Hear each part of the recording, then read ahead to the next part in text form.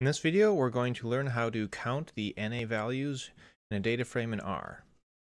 So we're starting by loading in this data frame and setting some values to NA. There's 12 NAs here.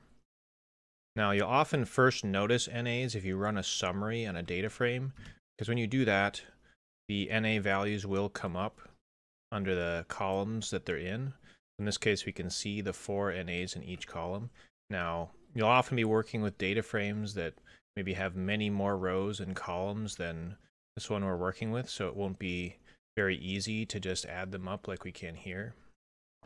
So to get all the NAs in the whole data frame, what you want to do is use the is.na function on the data frame.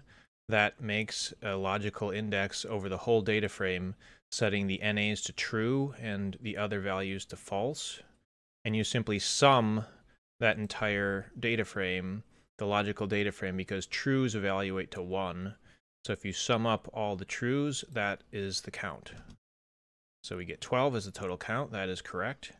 And if you want to know how many NAs there are in each row or each column, you simply do the same thing, but you use colSums or rowSums to get those totals. So here we get the totals for each column. There are 4 NAs in each of those. And here we're doing rowSums, so we're getting the NAs in each row, and there's 3 in each of those rows.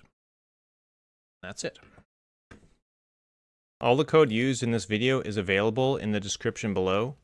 If you found this video useful, drop a like, and if you're interested in more data science content, hit subscribe.